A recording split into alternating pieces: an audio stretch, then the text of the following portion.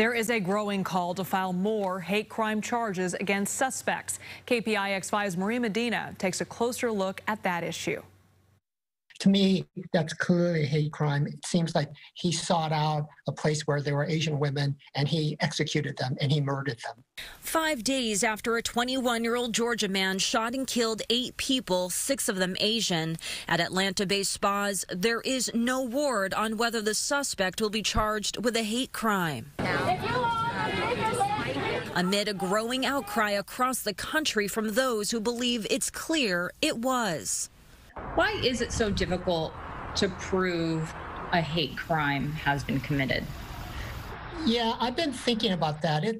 I guess the difficulty is that unless you have somebody specifically shouting out some kind of racial epithet, it's hard to know why a person did something. I mean, I know that the law enforcement has been saying, well, we don't know, and they're making some other excuses for this person. And yesterday was a really bad day for him, and this is what he did. He has some issues, potentially sexual addiction. It's a clear example, some believe, of why there is underreporting of anti-Asian incidents or violence from the AAPI community.